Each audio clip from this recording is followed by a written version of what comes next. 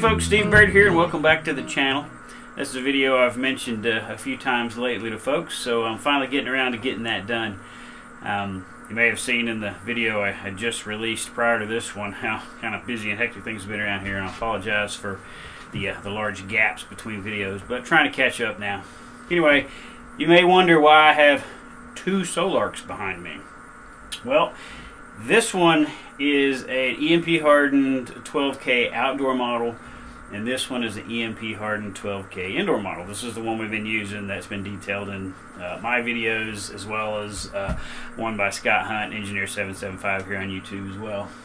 And the reason I have two of them here is not that I'm stacking them yet, but our Wi-Fi dongle that is on the bottom of this one here stopped transmitting a signal, so I can no longer use the app to see what was going on with our power, which is, you get used to just being able to glance at your app and see what's going on. You don't want to live without that. So I called Sol-Ark's tech helpline and worked with Fernando, and he walked me through a few things, metering a few pins and other such things, and determined that the comms board was bad, and unfortunately it's not something that's field replaceable. It's not easily accessible. And I talked to Scott about this issue, since he's my go-to guy in all this, and he mentioned that the same comm board is used on a lot of different products, and you know, it's just the way it is. It's just something that occasionally goes bad. But luckily Sol-Ark's, they got a great warranty and great folks there, so they're taking care of me. Normally, one of your options could be to take your existing unit off the wall, put it in a box, and ship it to them for warranty repair, and then they'll ship it back. However, I'm off grid.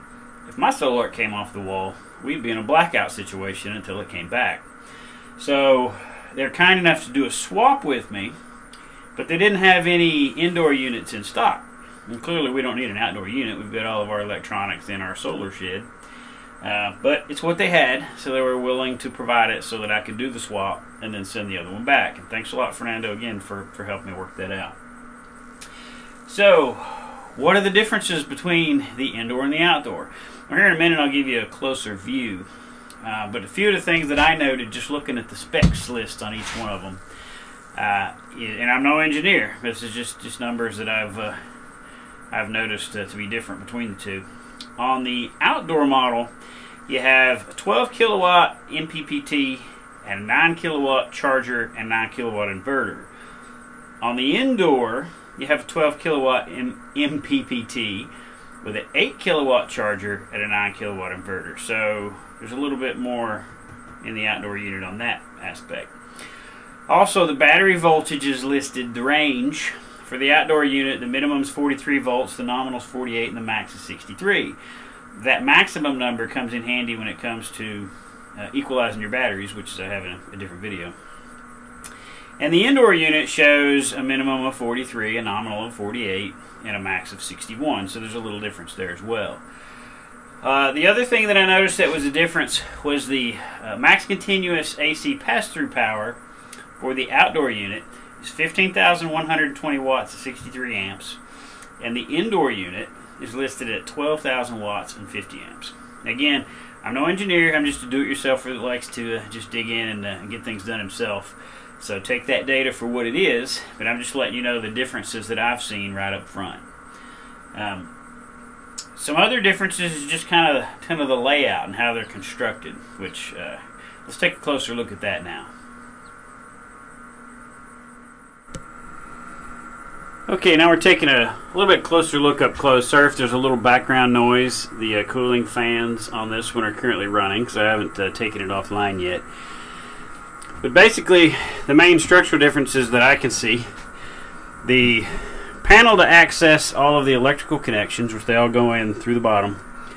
It's got some nice easy access stuff like battery disconnects, and then your breakers for your load, your grid, and your gen input.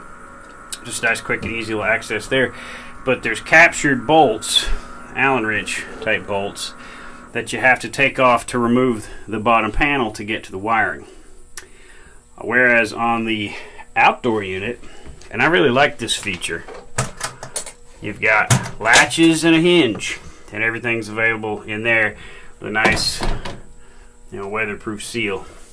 So I like being able just to flip it open and be able to get to everything. Another difference on the indoor unit, your cooling fans are on that side.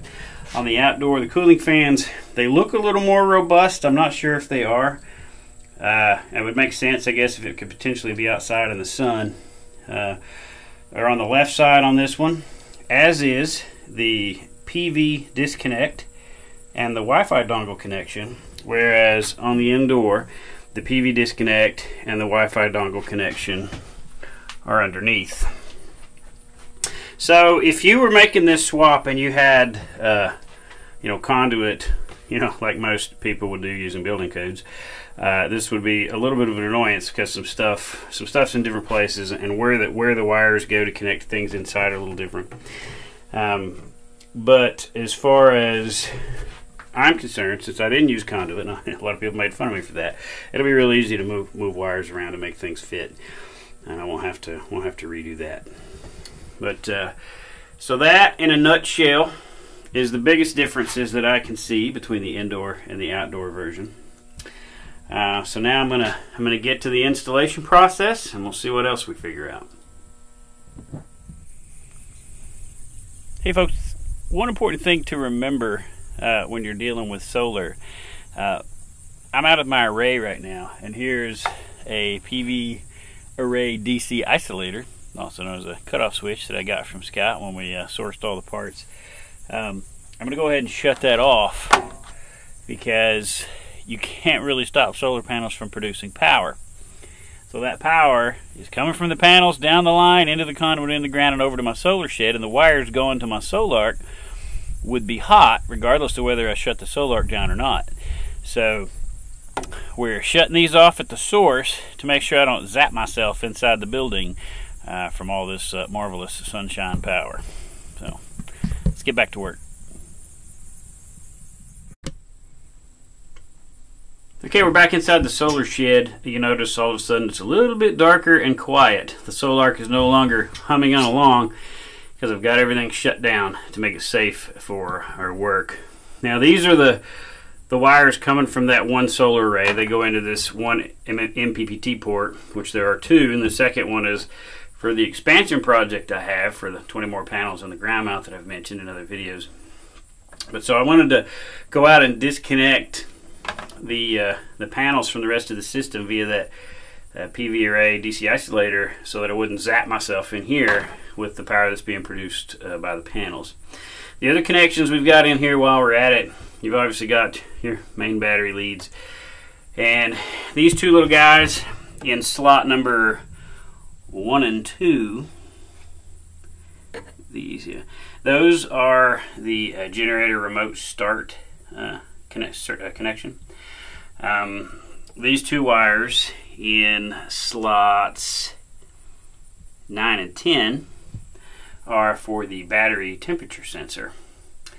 And then the others, we've got our generator inputs going into our grid input so that the generator input could be used for other things such as a smart load out or some AC coupling in, which is an option for later.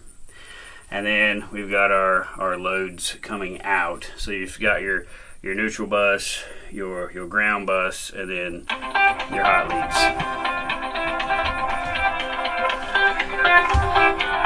That just happens to be engineer 775, so let's see what he's got to say. Hey folks, back with you. Had to take that phone call. It was actually about this video. I'd texted Scott earlier and asked him a question, which I will resolve with you folks here in a minute. Anyway, kind of back to what I was doing here. Getting ready to disconnect the batteries. I've already taken the solar offline, the remote start, the battery temperature sensors, and then all of our ins and outs right there. I'm going to take all of those loose, and then we're going to take this bad boy off the wall. How it's mounted is you have the bottom tabs on this box, which you can see there on that one, that just bolt directly to the wall. And up here you've got a rail that bolts to the wall. and I'll show you one of those. Here's the rail that came with the other one. Sorry about that clumsy camera work there. This bolts to the wall, and then the Sol-Ark via that bracket right there just hangs on that. So it's actually pretty easy to mount to the wall. You mount this, and just hang the Sol-Ark on that, and then it's pretty easy just to go ahead and put your bottom 4 bolts in, and you're good to go. So let's finish getting this unhooked, and we'll get the other one up, and we'll go from there. Thanks. Okay, we've got it off the wall. You can see all our wires there, except for the battery cables. They're down on the floor. So here's the bracket I was talking about that it hangs on. So this bracket is the same. I compared the two between the old style, or the indoor, and the outdoor, and it's the same bracket. So I'm not going to swap this out. I'll just leave the bracket they sent me in the box with the one I'm sending back. So it's a pretty clean way it installs. Just the bottom 2 legs go here, and the top just hangs right there. So once you've got all that laid out, it just hangs on the wall, and you can get right back to your wiring quick as can be. Alright folks, we are back in business. The install is complete, and we got everything set up. So she's up and running. There's a lot of different settings in here. If you go to settings, there's basic setup, which is a bunch of tabs. Battery setup, there's a bunch of tabs there. You can't see them through this camera, so no point showing you. But anyway, there's a lot of different settings in that touchscreen menu. I took pictures of everything because we had very specific settings set up in there for our batteries and our generator, and where the input the generator was coming from, and AC frequencies and all kinds of stuff like that. So I had all kinds of things set up in there that I got both from the Scott Hunt's help, Engineer 775, and the Sol-Ark's tech folks. So I took pictures of all of those before this started, so I could put all my my settings back in. A few things that are different inside this box versus the indoor unit, like I said, other than the handy dandy door there. A few things are backwards on this one. The positive minuses are flipped, so make sure you read the labels. And as far as where the inputs go for the battery temperature sensor and the start, by the way, I said that backwards earlier. 1 and 2 is the battery sensor, and the 9 and 10 on the other one was the remote start for the generator. On this one, as you can see, if you can see, it's a little bit different. There it's labeled generator start 7 and 8. So that's where we've got those. So always read. Don't assume, even though it's the same brand and same tier of a product, that little details like that aren't going to be changed if you do a swap like this. I've got all my PVs from MPPT1 back online, and as you can see, we're pulling solar. And over here, these things are out of order a little bit too, compared to the other one.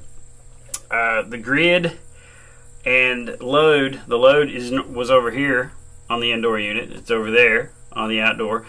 And the grid was in the middle on the other one, and now it's over here.